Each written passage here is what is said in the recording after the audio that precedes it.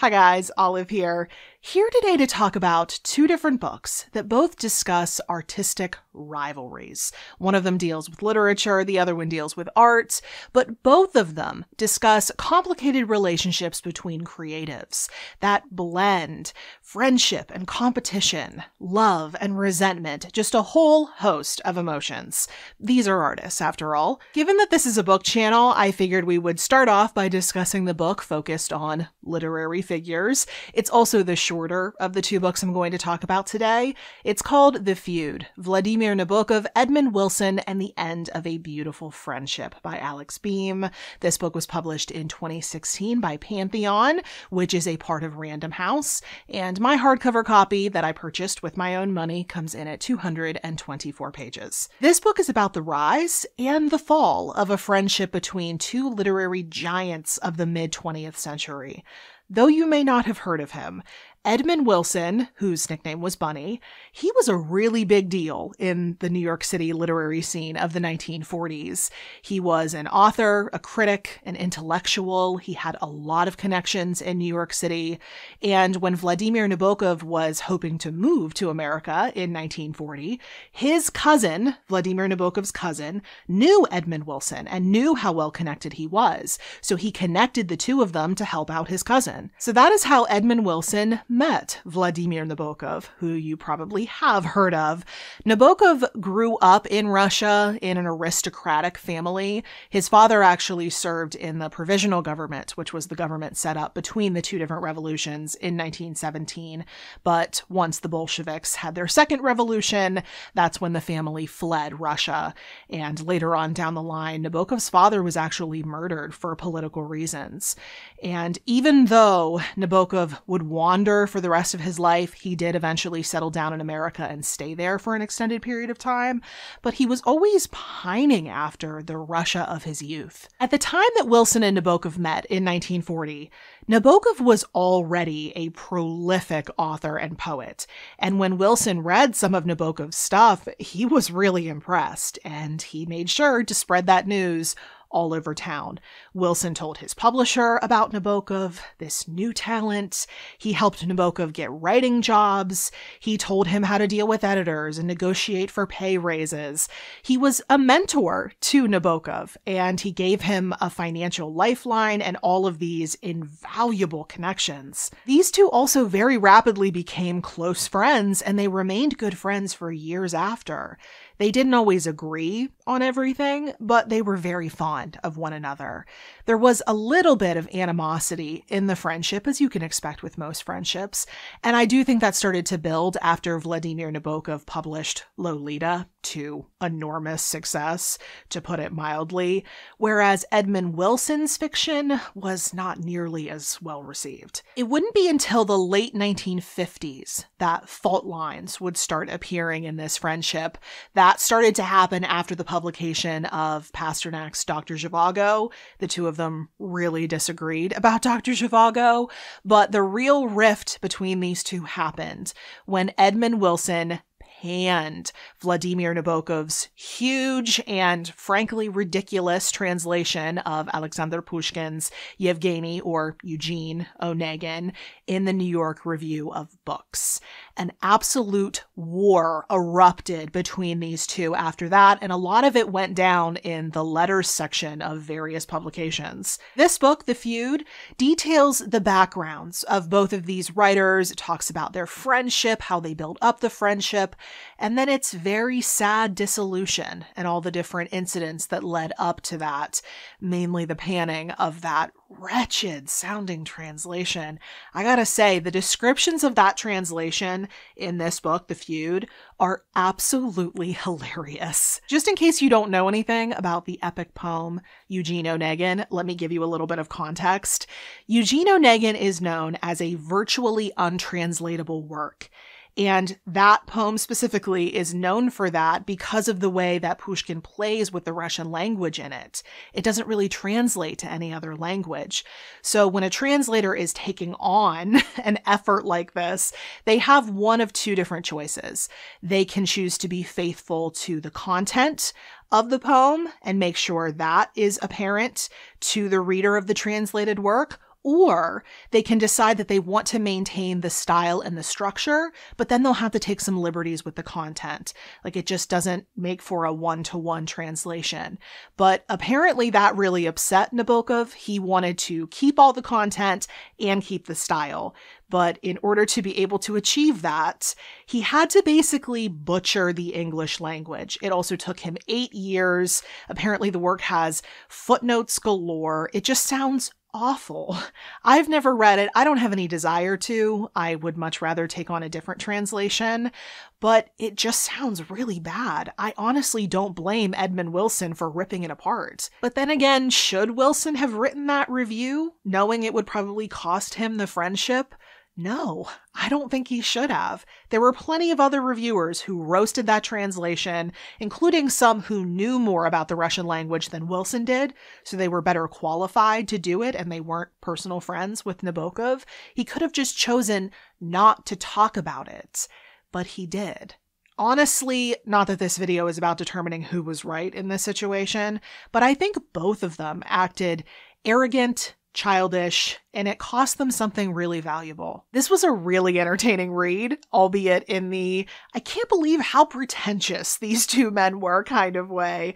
The author does a really good job presenting their story without really taking sides. You never really felt that he was on one man's side as opposed to the other, and you could also really feel that he had a lot of fun writing this book, especially when he was discussing that vicious ping pong match between these two in the various literary publications. But I will say, throughout this book, I didn't think there was nearly enough commentary coming from the author on what these two men would have been thinking and feeling as their friendship was disintegrating.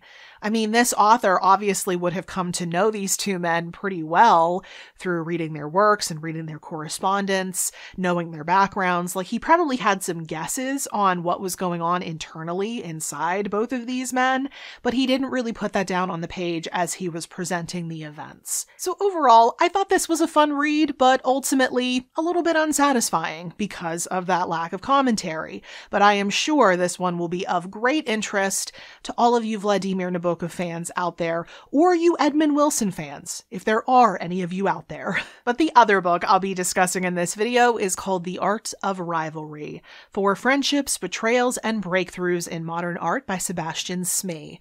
This book was also published in 2016 by Random House, and my hardcover copy, which I also bought with my own money, comes in at 416 pages. This book is substantially longer than its rival in this video, but that's because it's much more ambitious in scope. In this book, 4 complicated relationships between famous artists are discussed at length. So first, there are the figurative artists, Lucian Freud and Francis Bacon, who had a very volatile relationship and seemed to have a policy of mutually assured self-destruction. The next relationship that's discussed in the book is the mainly friendly one between 2 impressionists, the good-natured Edouard Manet and his darker counterpart Edgar Degas, that was shaken by the defilement of a very personal painting. The modern artists, Pablo Picasso and Henri Matisse, are the next pairing to be discussed in the book. These two were extremely competitive with one another, but they actually seem to hold each other in pretty high regard on a personal level. And then finally, there are the abstract painters, the unlikely success Jackson Pollock and his elder Willem de Kooning, who competed with one another, but kind of in a little brother, big brother kind of way, what with their one-upmanship and roughhousing. In order to keep this video a respectable length, I'm not going to be going into detail about these 4 relationships in the way that I did when discussing the previous book. That was just one relationship, whereas in this book there are 4. And suffice it to say that this book is extremely thorough. Each friendship gets about 80 to 90 pages in this book, and each section is filled to the brim with information. You get biographical information on both of the artists. You hear about their work. You hear about how their work evolved over the course of the friendship. Then you learn about the friendship itself, how it started, how it evolved, how it dissolved, if it did. There is just so much information in this book. And because of that, I'm not sure this is the best choice of book for anyone who doesn't already have a substantial amount of knowledge about art. I am interested in art, but admittedly, I don't understand it very much. I try to because of my interest, but I could never really feel in this book like I had my footing, like I understood fully what was going on. So I got as much as I could out of this book, but I could definitely see someone with a background in art or art history getting a lot more out of this. What I did really enjoy about this book was the inclusion of speculation on the author's part on what would have been going on inside these personal relationships. That's exactly what I felt was missing from the previous book, The Feud, and it was so much fun to read about what he thought may have been going on between the two different artists. And actually a lot of the historical information that he presents throughout the book is meant to support those guesses. It's meant to hold up his theory. And that aspect of the book also gave these stories such an incredibly human side to them. I think the most interesting chapter in this book, for me, a non-artist, was the Manet-Degas chapter. And I think I liked it so much for two different reasons. The first one being that these two people, out of all of the artists discussed in this book, seemed like they were the most decent people. Definitely still flawed, but decent. I mean, Manet was known as being incredibly likable, like during his lifetime. It was very easy to be fond of him. And you can definitely feel that as you read this section. But that chapter also has a mystery element, because the reason why there was a fracture in the relationship between Manet and Degas is that Manet, Mr. Nice Guy, actually slashed a painting that Degas was doing. And it wasn't just any painting. It was a wedding portrait that Degas was doing of Manet and his new wife. And Manet slashed it in a very specific area. It is still not entirely clear why he did that, but the author has, I think, a really solid theory as to why he did. And it has to do with this secret life that Manet was forced to lead for most of his life.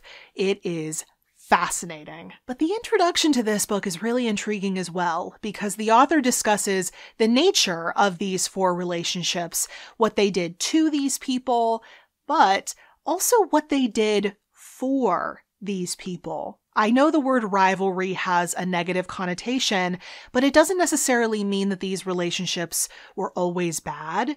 Sure, a rivalry can mean that things get competitive or they get toxic, but also that competitive feeling can and did drive these artists to be better. The four relationships discussed in this nonfiction book were very complex and are probably impossible to fully describe in words, even though the author does a really good job of characterizing those relationships in this book.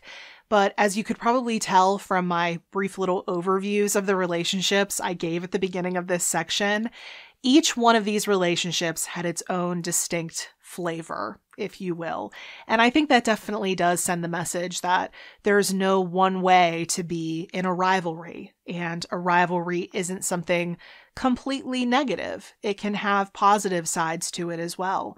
I mean, most of these relationships were also friendships, even if they did fall out eventually. All of it is just so interesting to think about. So my final verdict on this one is that it's an interesting book. It's definitely very thorough. I would say it's worth reading, but I think you're going to get the most out of it if you're already an art lover. Now, even though this is a duo review, and it is all about rivalries, I'm not going to pit these two authors against each other, even though they did both write for the Boston Globe, which I thought was kind of a funny detail, and both of these books were published in the same year, kind of under the same publisher umbrella. I could pit these two books against each other if I wanted to and say which one is better, but I don't think it's fair to do that because these two books have completely different subject matters. They are just two totally different things.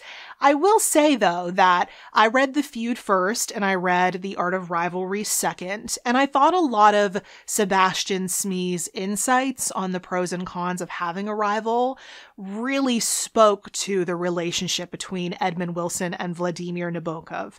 So if you're interested in both of these books, I think they do make a good pairing because one speaks to the other in that way. But if you only want to read one of these books, if you want to pick between the two of them, then you should ask yourself what you're more in the mood for. If you want something about literature, then it should be the Feud. If you want something about art, then it should be the Art of Rivalry.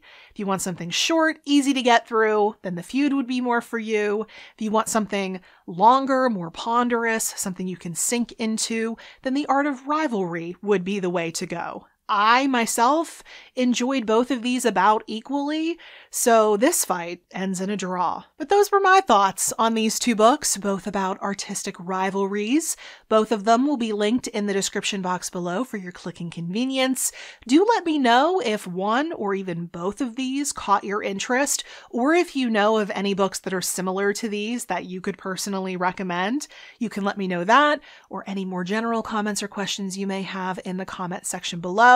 And if you would like to keep up with what I'm reading and writing about right now, you can find me on a variety of places around the internet, including Goodreads and Instagram, where I'm the most active. The links to all of my profiles will be at the bottom of the description box below. Thank you so much for watching. I hope you're having a wonderful day. I'll see you in the next video.